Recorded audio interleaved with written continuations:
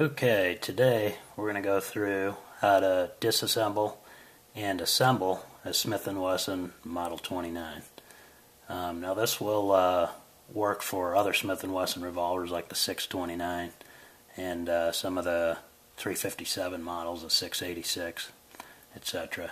I haven't found a good video on YouTube of one of these being disassembled and reassembled, so I figured I'd make one, especially after all of the videos I've used to take my guns apart. So anyway, the first thing you want to do obviously is make sure the gun's not loaded, so we'll do that. Open the cylinder up, no cartridges, so it's unloaded, and we'll go ahead and take the grip off, and that's just a simple flathead screw. So put that in, unscrew,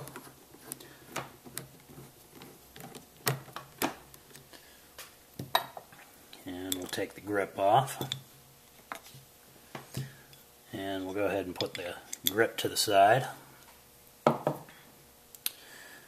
and at that point you'll turn the gun over, and you're going to take the cylinder screw out here, which is right here under the middle of the cylinder, and you'll just unscrew that.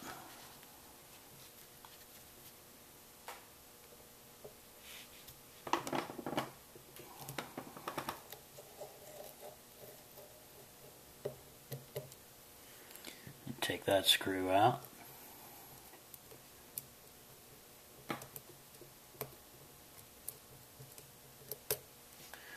Okay, we'll go ahead and put that to the side, and I like to kind of keep everything in order of the way that I take it apart, just kind of go from left to right, and then when I go to put it back together you can just go back across the line and put everything back together. So trying to keep everything in the order that we take it apart. So we'll take the second screw out now.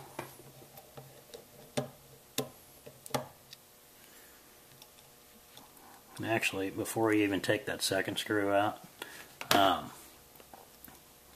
take the cylinder out. Just push this thumb piece forward here, push the cylinder out, and then the cylinder just moves forward to come off. So you'll just move that forward, your cylinder will come off, and you can take your yoke out. It makes it a little easier to clean when you're cleaning it. Anyway, so we'll put the cylinder to the side here with the yoke, and then we'll continue taking this second screw out,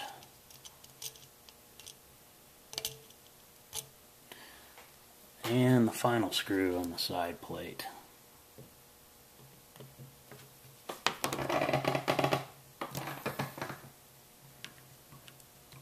Now, as I'm taking this third screw out, the side plate's kind of coming up.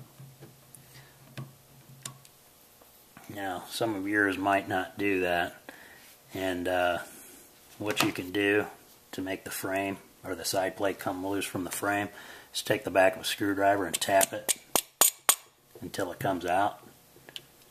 So at that point you can just pull that side plate off.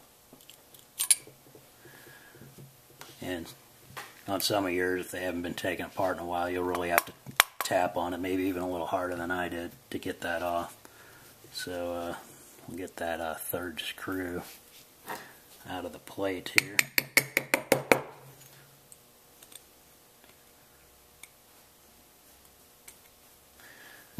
Okay, so we'll put our side plate to the side, and remember that third screw is a flat one, so make sure you keep it. I kind of just sit them back in the side plate as I take them out to keep them in the right order,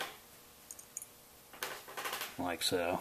Just put it to the side so you don't forget where they go. Okay, at this point we're to the inside, and the first thing you'll do is take this is called the hammer block out. It's a safety type deal, and this may have already fallen out as you were taking your side plate off. If you notice, if you tip it over, it'll just come off. So you want to take that and put it to the side. That's the first thing you want to get out of the way. Okay, Now, at that point, the first thing we'll do is take the main spring off. Here's your main spring right here, and there's a tension screw that you want to unscrew. Now, if you notice, mine's sticking out about maybe a half a millimeter or so. I've actually loosened it up a little bit to lighten the trigger pull slightly. Most of yours will probably be screwed all the way in. So anyway, you want to kind of remember where the position of it is and take it out. So you'll just unscrew that, and if you notice, as I'm unscrewing it, that main spring will go kind of flat. So it's releasing all the tension off the back of where it connects to the back of the hammer. So we'll unscrew that. You can actually, you don't have to take it all the way out. You can leave it in there. And then this will fall right out. And this is your main spring that connects to the back of the hammer with those two little prongs. So we'll put that to the side. And now, at that point, the next thing you'll want to take out is the hammer. And there's a couple things you'll want to do in order to take out the hammer. The first thing you want to do, obviously you can't pull it out now because it's past where the firing pin goes in.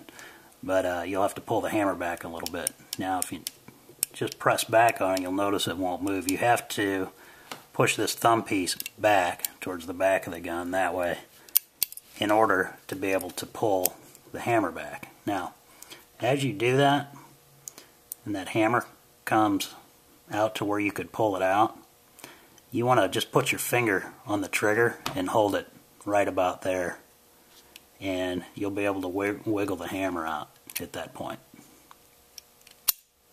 Okay, and then just release the tension off the trigger. So now we've got the hammer out. Of course, on the hammer, this is where the main spring connects on the back here. At your sear point, the little spring in there. If you wanted to take that out, you would remove that pin and pop the sear out. I'm not going to do that right now. So anyway, take your hammer, put it to the side. Okay, the next thing you'll want to do is take off the this is called the rebound slide. You want to take that out. Now there's a spring inside of there. So when you're taking that off, you want to be careful not to lose that spring because it will fly out when you pop this up. So what I like to do is put like a rag or a old t-shirt over this while I'm prying it out, and I'll show you while I'm doing that. So we'll go ahead and put this down. And what you want to do is kind of get that started coming out. So you want to take a screwdriver and kind of put it in the, you'll notice there's a round area on the back where you can get a screwdriver in, and push it up just a little bit. And if you can see, it's already coming up. Now, before I push this the rest of the way up, I'm going to take an old t-shirt here and put it over it so I don't lose that spring when it pops out. So just put that over and then pry up. Almost. Okay, you can hear it popped out. So there is the rebound slide with the rebound spring right there, and you can just take that out now, and you have a spring with a pin inside of it that goes up into the back of the trigger there, where the there's also actually a pin on the back of the trigger that goes in the other end of the slide here. So take that and put it to the side now. Okay, now at that point you're ready to take the trigger out. Now I made this mistake the very first time I took it apart. I pulled this hand out, which it will come out, off of the trigger assembly. Now that's kind of difficult to get back on there, so I'm going to leave that on there for now, and you really don't need to take it off unless you're doing probably some kind of repair. You can get in here and clean it pretty well just leaving that on there. So what you'll want to do to get that trigger out is first move that hand back so that it's not inside where it pushes up to advance the cylinder. If you can just see, I'm kind of holding it there. It's on a spring. And then you'll just pull up on the trigger and it'll come right out. Now, this is your trigger. there's where the back that goes into the rebound slide. And this is your hand. This is the thing that advances the cylinder. Now inside of here, kind of get it up close so you can see it. There's a little tiny spring, and that's the spring I was talking about. That's kind of hard to get back in there if you do take it out. So it's not impossible though. If you've gotten this far, you can do it. But just for ease, I'm not going to take it out right now. So that's your trigger. Take the trigger, put it to the side. And now you're ready to take out the cylinder stop here. And the cylinder stop, of course, the thing that stops the cylinder from going forward when you either pull the trigger or pull the hammer back. So in order to take that out, now there's a spring in the front right here. You want to be careful not to lose that when you take it out. So let's pull this out. First you want to push down on the cylinder stop so that it's not going through up to the upper part of the frame, and then just kind of push up with a screwdriver on the part that was going through that little hole there, and then kind of work your way down towards the back of it. Now at this point you want to be careful because it's going to pop out and you don't want to lose that screw. So we're going to keep working this. Okay, it's almost out now. Might have the almost there. And you could even put your t-shirt or rag over this while you're doing it, just so that spring doesn't pop out. If you can see, it's almost out now. So we'll go ahead and do that before we pop it the rest of the way out. Nope, there it is, and it did kind of pop out, but it hit my hand. So there's your spring. There's your cylinder stop, and the spring goes in the kind of the bottom on the back there. So that's how that goes. So we'll put our cylinder stop to the side. And now you're pretty much down to bare bones. The next thing you could take out is the thumb piece here for your cylinder release. That's fairly easy to do. All you do is unscrew this screw, remove that. This thumb piece will come off, and then you can remove this whole little assembly right there. I won't do that right now. I mean, if you've gotten this far, you can figure that out. If you wanted to take the barrel off, you can pop this barrel pin out, and then you want to have a good vice grip with some maybe some nylon little blocks you can put in there so you don't scratch your frame. And then I find that those Craftsman vices with the rubber jaws on them work really well for unscrewing the barrel. So, but if you do that, don't put any of this part down here in the vise while you're turning this, because it can twist the frame. Try and get your vice grip up as high as you can before you remove your barrel. Like I said, you don't want to bend the frame. So, okay, we're pretty much down to bare bones here. So we'll go ahead and put it back together. Okay, so, and if you look up here, I kind of got all the parts in the order that I took them out, so we're just going to go back down the line and put them back together. So let's get our camera back straight here again. Okay, now obviously if your gun's not clean the inside, you want to clean all these little parts and crevices out and put a little bit of oil on everything. Okay, so we'll go ahead and put our cylinder stop back in and the cylinder stop spring. So turn this the right way here. We'll go ahead and get it started on the pin. It's the first thing you'll do. And once everything is oiled, it'll make it a little easier putting it back together. And at that point, once you got it kind of started on there, you want to press the spring in. And again, be careful not to pop that spring out to where you'll lose it. So, got that spring start. Oop, maybe not. fell down in there. Okay, so get it started on the pin. Press your spring down. Give me a little bit of trouble.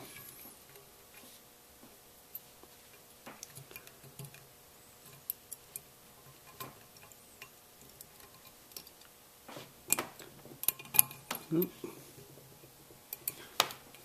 Spring came out. Okay. Let's start this over. Start this over really quick here. Try it again.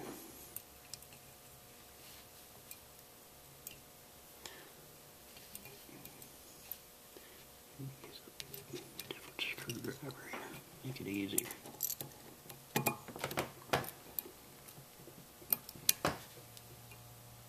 Okay. Got our spring down there. Okay. And you can see it's almost in. And then we'll go ahead and just push it the rest of the way down. And you want to make sure that spring is in that hole and not bound up. And you'll notice that everything, the tension is right on it now. So we got the spring in there. Now, at that point, you're ready to put the trigger back in. And when you put the trigger in, you want to make sure that this little pin right here is up, so because it will go in with that down. So push that up, and that's what goes into your rebound slide. And then pull the hand back, guide it onto the pin, and then you'll go straight down into the frame. Got to get it around the cylinder stop too, so that'll go in like that. And if you notice, that can go up and down, so everything's in there right. Okay, now we'll put our rebound slide back in, and the way you do that, first you want to make sure the pin and the spring are in.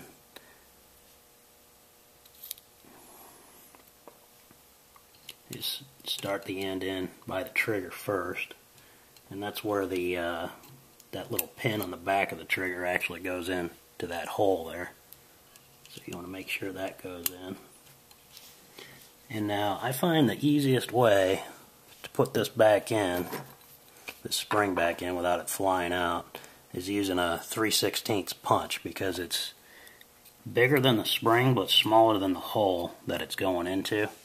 And you can just kind of press that in straight into the gun, and then get your spring past that pin that's coming out of the frame, and then press it down. So we'll see if we can get it to go here the first time.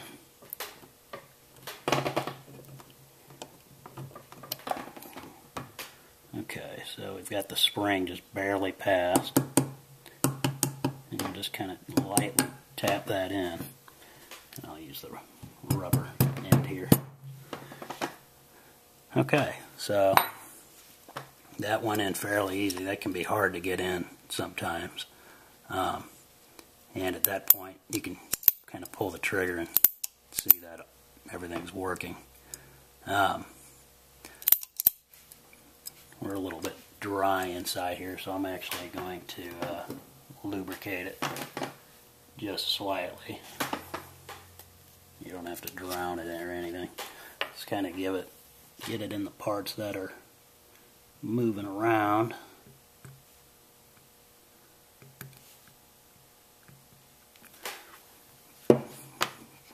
Kind of work it a little bit. Okay, that's a little smoother now. Okay, now at that point, you're ready to put the hammer back in. And this can be kind of tricky too, if you don't know what to do. The first thing you're going to want to do is pull this thumb piece back again, so that you can put the hammer back in without that getting in the way. And well, even before you do that, just kind of get the hammer started on there. And make sure this little pin right here is back. That's what the main spring hooks to. And again, pull the thumb piece back on the other side. And you're going to have to pull the trigger in about halfway to get it to where you can pop the sear over that little bar on the back of the trigger. Okay, so you can see it's in now. Remember a few things while you're putting this in. Make sure this is up. Make sure you got your left hand, or if you're left hand, your right hand would be on this, I guess. And then pull the trigger slightly to get that back down in there. Okay, and we'll put a little oil again on the contact points. Not too much.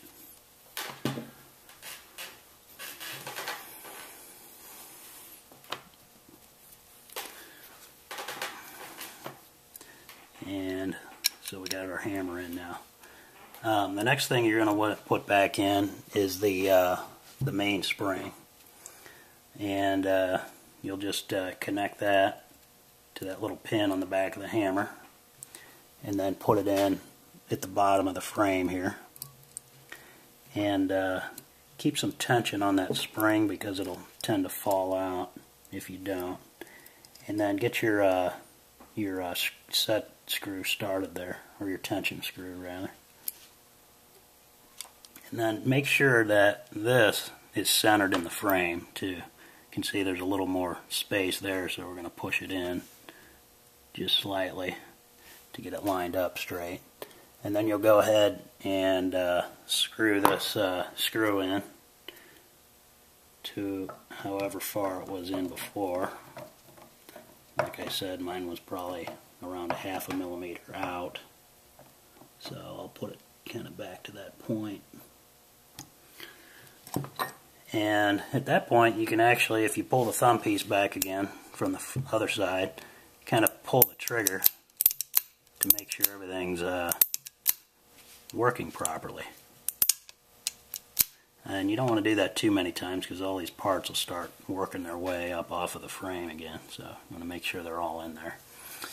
Okay, now we're almost ready to put the side plate back on. The next thing you want to do is take this hammer block, and the part with the long hole in it will go around the pin on the rebound slide, and the other part will go up towards where the hammer is. So that goes on there like that, with the that pin going through that little hole right there.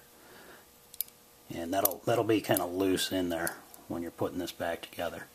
And I'm going to give you a little pointer when you're putting this back on, how to put the frame on without this thing getting all mangled and stuff. Or the side plate rather. Okay, so we're ready to put the side plate back on. So we've got our side plate here. We're going to remove our screws, keep them in that order though.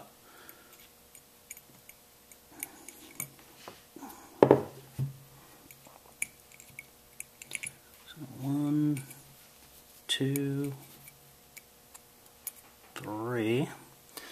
Okay, and when you put the side plate back on, if you notice on the back of it, it has this little groove in it, cut to where you can, that's where that little hammer block goes. So if you kind of line the top of that up with that hammer block first before you look at anything else, kind of guide it in, put the top in, then the one under the cylinder kind of goes in, and then it should go flat. Oh.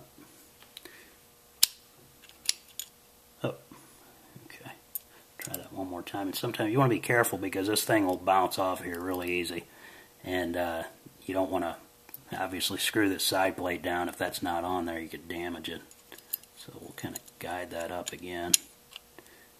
And oh, just like that, it's back on.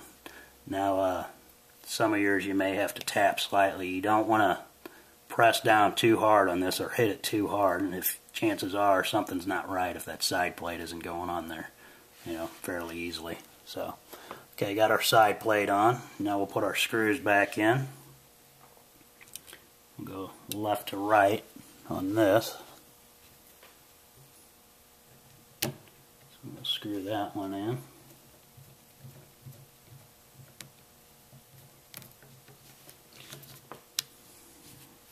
And I don't quite tighten them down all the way yet. I'll get all three of these side plate screws in here before I do that.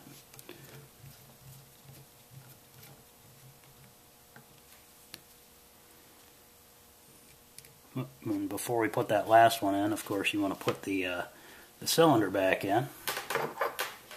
There's your cylinder and your yoke, so you just put that back through there. Now that I find that when you put the cylinder back in, if you line this up with one of the flutes in the cylinder, like so, right there, it'll make it a lot easier when putting the cylinder back in the gun. So put your cylinder back in, like so. Close it up. Now we're ready to put the third screw in on the side plate.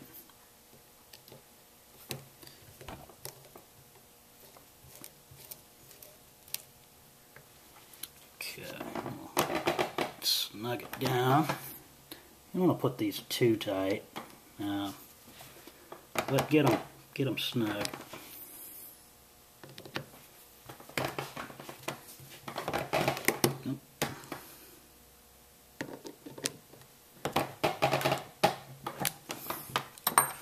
Okay, so we got our side plate screws back in. Of course, then you can kind of test it out, make sure everything's right. And it looks good. So we'll go ahead and put our grips back on.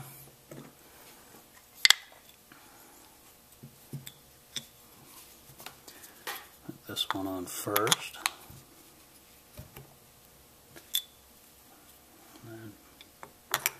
This side on, and get them started to where they just barely get snug, and then make sure you're lined up and square, and then we'll screw them in the rest of the way. Again, not too tight, just snug, and then that's it. We're ready to go. Alright, and that's how you disassemble and reassemble the Smith & Wesson 29. And like I said, that'll work on other models as well, the 629, some of the 357s, the larger frame ones. So anyway, hope that helped.